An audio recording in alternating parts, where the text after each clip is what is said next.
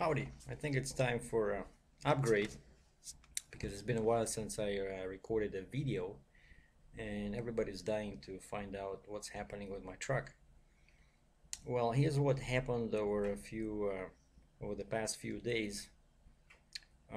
Basically, I picked up that load of skidded pipe fittings, took it to Sault Ste. Marie, Ontario, and on the way there I stopped at the Diesel Freak shop in Michigan and had them check out the truck, and they did not even charge me any money for this because we scheduled the repair next week. Basically, they had to have 7 days notice because they were, the shop was full, and there's Memorial Day this Monday, and today's what's today? Wednesday. But anyway, so the good news is that I left them the truck and I went and waited in the driver's lounge while they were looking at it, because the scare was that I thought I needed like the head gasket, and that's very expensive. Does not make much sense to invest all that money in a 10-year-old truck. But then they got back to me and said there's just a couple of minor leaks, no big deal, nothing that you cannot fix relatively cheap. Not a couple of $100, but we're talking over $1,000. And it's all because those guys that replaced my clutch, where was it? Somewhere in US. I think it was like Western US, when my clutch failed. And when they do that, it's very cheap and very easy to replace the seal on the transmission. And those guys did not do that, so that seal started leaking. So now you have to take out the transmission and the clutch. But those guys told me 15 hours. Now I just checked with the Cambridge Mac here in Cambridge, Ontario, and they said it was, he said maximum 10 hours. He says it's actually relatively easy on an international. So basically, yeah, it's just a couple of, regular stuff, all trucks have something that you have to fix.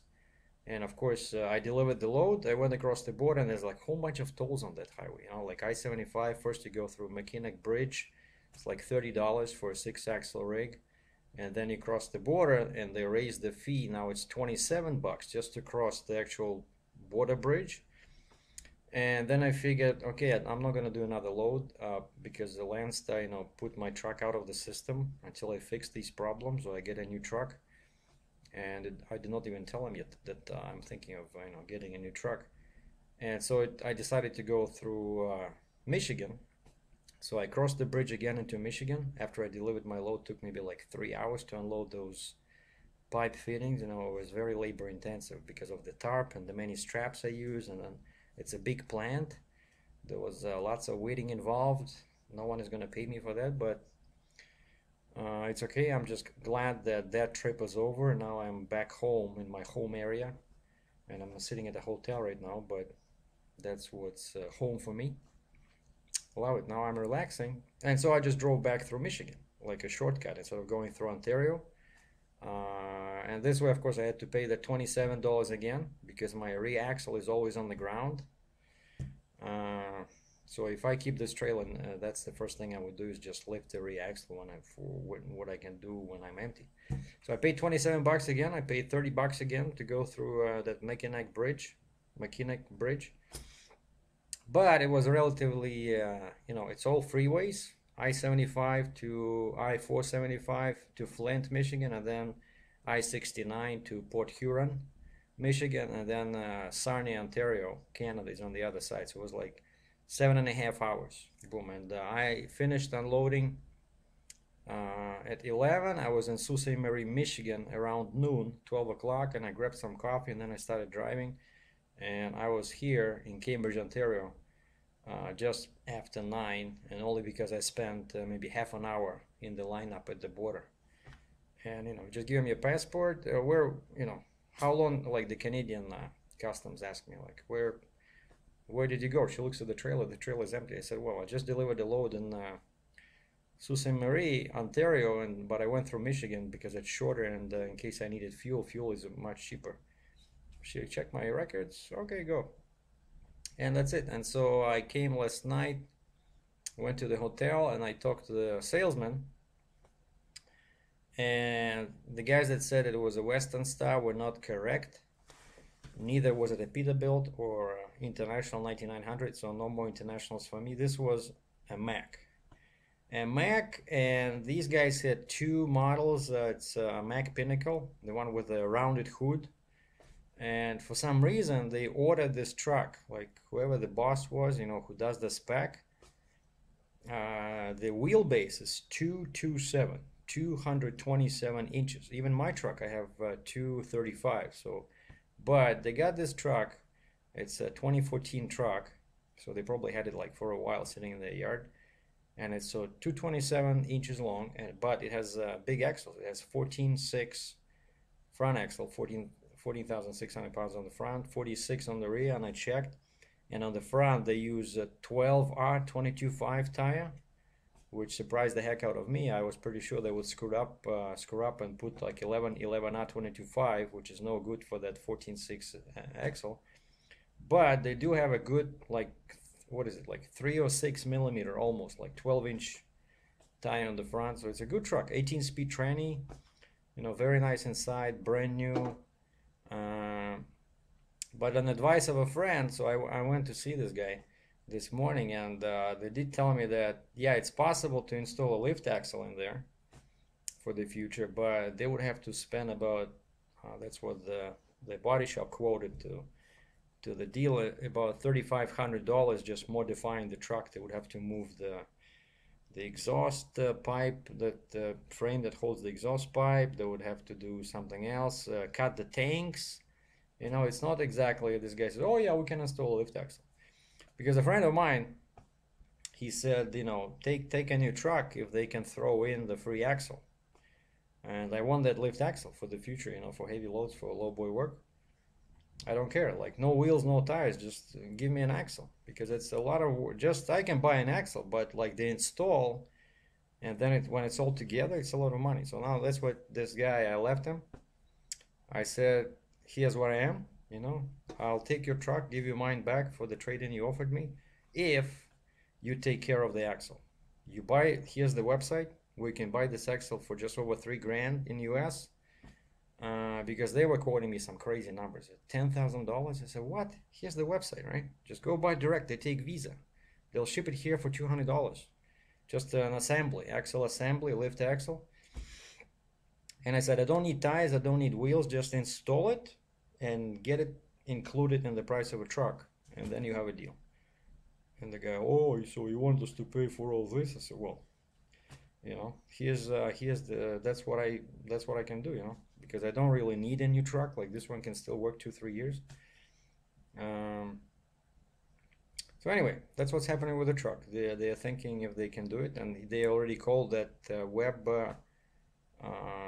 that company, and he sends me an email. Oh, I tried to call the 888 number, and like toll-free number, but it only works from US. So like I tried that too, and it says, you know, this number is not available from your area. So what I did, I went to contact us section of their webpage, and I found the local number 610, which is Pennsylvania. This guy cannot even find the local number, so I had to send him. I said, yeah, the one does not work, call this one, 610. It's listed on their webpage. Anyway, so I don't know what they're trying to do. They're trying to see if that axle comes with everything that's required, minus wheels and tires, because I can do that later. I can do that through Landstar, you know. So one thing at a time, but at least I will have a real heavy haul truck with a lift axle, because right now I have my step deck. I don't actually need a lift axle. So that's what's happening. That's a Mac Pinnacle 2014. That's the last one they have remaining at the old exchange rate, because I asked him, I said, if that does not work, let's order a brand new one. Then we can spec a longer wheelbase, like a propeller. That's because usually in a heavy haul truck you need a longer wheelbase, the distance between the wheels, right? The center of the tandem and the front axle, and you want the lift axle installed. Everything is ready to go, you know, no BS, no wasted time. But he said because now the Canadian dollar is much weaker towards the US dollar than than the exchange rate they had when they bought this Pinnacle he's offering me. He said that truck with the lift axle would cost like, oh, what did he say? 20,000 more, $25,000 more, you know, and you have to wait for months. I said, well, I don't care. I can wait. You know, it's not like I'll just fix this truck and use it for, you know, 3, 4 months, and then we'll get your truck. But I don't know. Right now, I'm leaning towards selling it privately because right now, that's another thing I wanted to mention is that I got a couple of people really interested in this truck. I said on the truck for sale video, right? I want to sell it for 18.5 Canadian, 17 US. And one guy called me from Alberta. He says, "I'll give you 16." You know, I wanted to, you know, laugh and clap my hands, and I kind of controlled myself. I said, "Well, I don't know if I can do that. How about 16.5?" And the guy says, "Okay, that will work." All right. So now he's been trying to figure out how to get the truck from here, Ontario, to Alberta. But we talk again this afternoon, and he said, "Oh, give me till tomorrow." I said, "Yeah, you know." He says he's short on cash now. I said, "Wait a second. He told me 16 was okay." I said, "Okay, let's do 16. If that would help you, just drop the $500. You know, just give me 16,000, and the truck is yours." You know. And then another cool thing happened. Finally, this lady that's been bugging me about the step deck. Oh, when can we see the trailer for the lease takeover? The step deck. I said I'll be in Cambridge May 21st, and then I send them messages with updates. Yeah, on my way. I'm leaving Michigan, and they don't respond. And then finally this morning I sent them an email. I said, "You know what? The trailer is here. You want to see it? Let me know. But I don't want to waste your time or mine anymore. Like if you don't want me to send you these emails, just let me know, right?" So what are we doing? Are we looking at the trailer? Because she was like on the phone. Oh, we're taking it. You know, don't give it to anyone else. When can we see it? But back then I was in Texas. So anyway, so her husband came over, look at the trailer, and I printed out the credit application. Seems like he asked me a bunch of questions, and we talked on the phone to the leasing company, and we want to do this within the next, you know, day or two. So now they're filling out the application. So if everything is good, I said I'll give them like $1,000 cash, you know, like a bonus. They take over the lease. I pay for the lease transfer. That's another $1,000, and I give them all chains and binders because I don't need those anyway for the lowboy trailer that I'm gonna get. So it's gonna be one crazy week, that's for sure. Oh, and then that guy. When I was in Texas delivering those farm tractors or in that roller, right? My phone rang and this guy from Ontario, "Oh, I want to take your step deck. I found a driver, but he doesn't have his own trailer. I want to get it for him." "Oh yeah, sure. Don't call anyone else." That's what I find wrong with this, you know, private buyers. They seem so sincerely interested, but because you're somewhere far away, you know, their interest, you know, grows weaker and weaker as the time passes, and then they either change their mind or they find someone else. So this morning, oh, and this guy, for some reason, he does not respond very well to emails. I had to send him text messages, which is like 18th century, you know, style. So send me a text message. Again, I'm in Cambridge. You want to see the trailer? And the guy says, "Okay," and then he sends me a reply a couple of hours later saying, "You know what? The driver quit."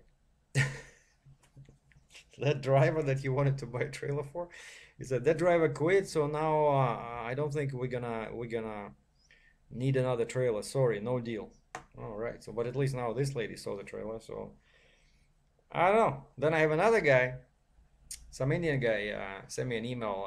Was emailing me like sitting in the restaurant trying to have some meal, and this guy keeps sending me emails sent from my iPhone. All right. Okay. So you have an iPhone. Cool. I got a Samsung, which is much bigger, and this guy says 15. I'll give you 15,000. I said, well, okay, but then he starts asking me all these questions about the records, repairs, major repairs, minor repairs. I said, you're asking too many questions for 15,000. You know, like the price was 18.5. Now you want all the records? Oh, I want it for myself. All right, I want to see it tomorrow, which is today. So I said, when? Evening.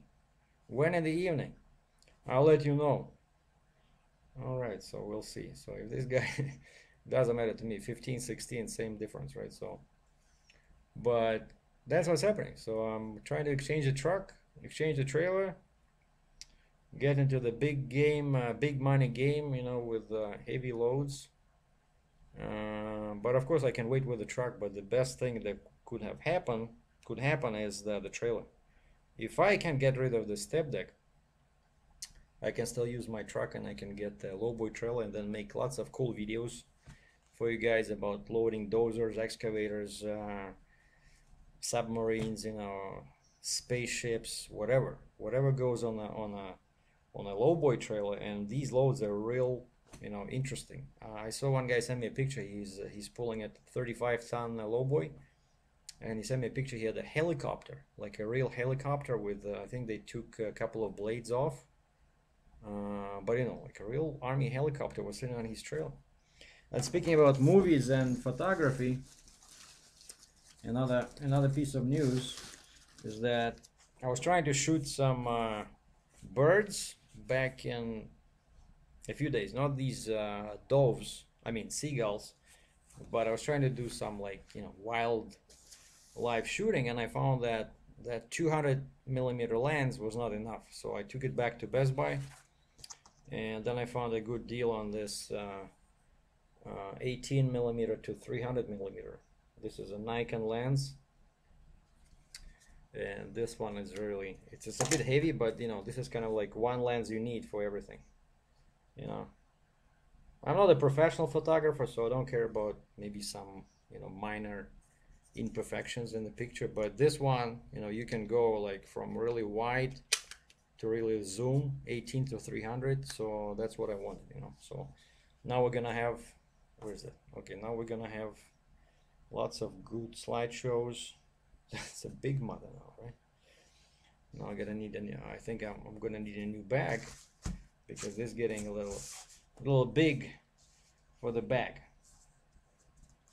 Okay, so that's what's happening. So the truck is still good. If I wanna, I can keep it. Can get rid of the trailer, can get rid of the truck if I choose so, and the Mac is now thinking about how they can accommodate me and sell me the truck. Right? I'm trying to figure out how to do that axle, but that truck, it's really, there's so little space behind the cab that the poor guys have to cut the tanks, you know. That's lots of work, and plus of course you lose capacity. So now instead of, I think those tanks are only 125 gallons, they were pretty small to begin with, now they're gonna cut the rear. What are they gonna be, 50 gallons each? I don't know, I'm not quite happy with it, you know. They have to do so much cutting and, you know, and welding. Probably would be better to order a brand new truck, but right now my priority number one is the trailer. So this Indian guy is filling out the lease takeover application as we speak. Thanks for watching. I'm SERGEI DRATCHEV from